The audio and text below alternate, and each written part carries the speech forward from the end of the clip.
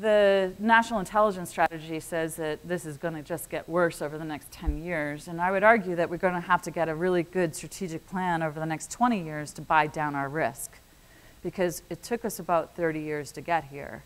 So we're going to have to be really realistic of how we're going to buy down this risk and how we're going to intervene in the marketplace to start to think about getting to more secure and resilient country. So let's talk a little bit about what some of those job opportunities might be, because I really see this as an opportunity. This is not just IT, although I am going to start with IT. So first, you got a software engineer, right? You got a lot of people you can hear, software engineer, computer science, tech, IT, right? So think about this. We have taught in computer science to get you to code until it works. Certainly how I was taught from a computer science perspective.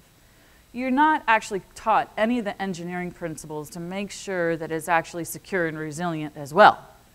And this is why we have Patch Tuesday leads to Vulnerable Wednesday, because all of that code, it was functional. It works. But it also has all this other functionality, these vulnerabilities that I can exploit. So what if we actually had software engineers who could actually design us that next generation medical product that's not going to be manipulated over the internet, so I don't have to worry about the pacemaker? That's what we need.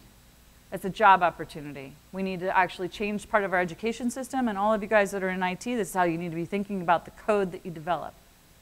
Second, we need a lot more lawyers who understand this issue. I know that might sound terrible, but when I worked for President Obama, we identified 80 laws that needed to be updated for the digital age. 80 laws. We prioritized the top 23, and only 2 got passed into legislation or updated, right? So that means there's still 78 laws that at least we identified back then.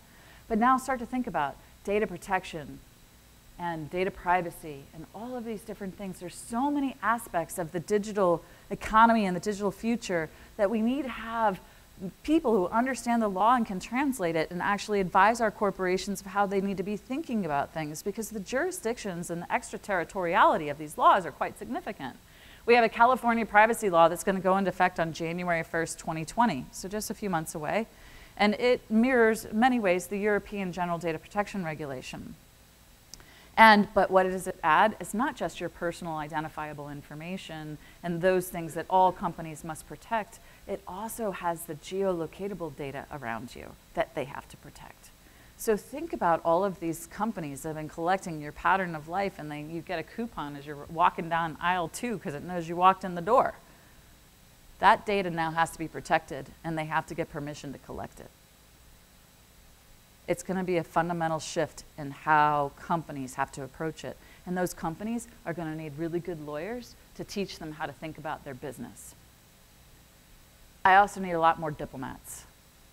I am an ambassador. I go around the world for the United States of America, and I'm very proud of that. But we need our diplomatic corps to not only understand the trade aspects of this digital economy, but also the conflict and rules of engagement.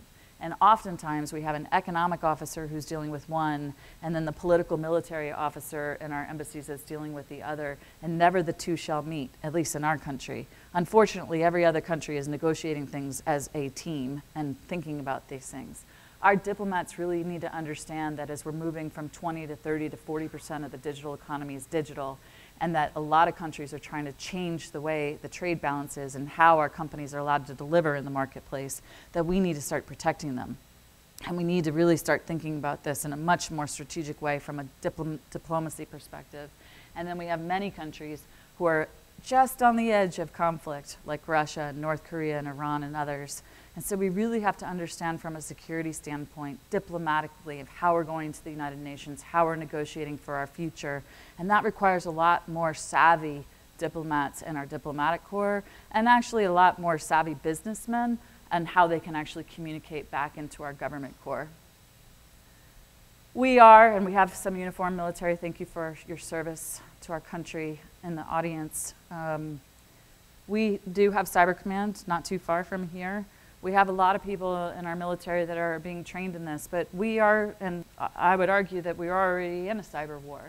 It's just below the threshold of armed conflict, but we are in a day-to-day combat zone of where the United States of America's critical infrastructures and services and companies are being attacked and losing a great deal of things. And when you destroy core infrastructures, those are significant. Now, some might argue that's just below the laws of armed conflict, so we're not going to actually go to war with them. But if you're already really in an economic war, how are we going to start to think about different uses of our military and how our military could be used to protect us?